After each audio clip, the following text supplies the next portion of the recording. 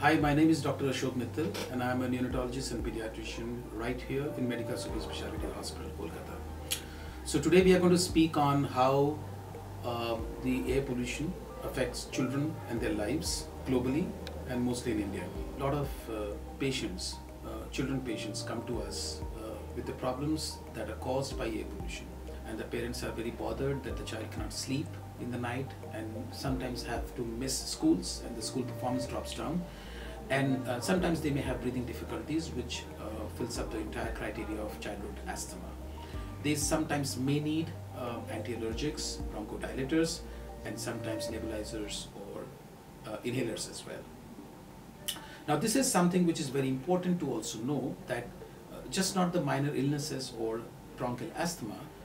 Recently, some of the WHO data have shown that some countries have reported increased incidence of childhood death also related to air pollution in children.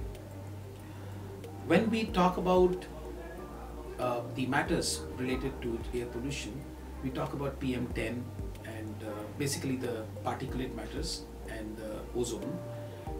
In the particulate matter, what bothers most as a pediatrician for me, for my children patients, is the PM 2.5, because that is something which goes easily into the lungs. We can prevent it certainly by making governmental positions and resolutions related to traffic pollution, related to technologies used in your daily cooking and daily usage of fuels, because you have to remember that the future of this country or any country is children, and that is precisely the age group which is most vulnerable.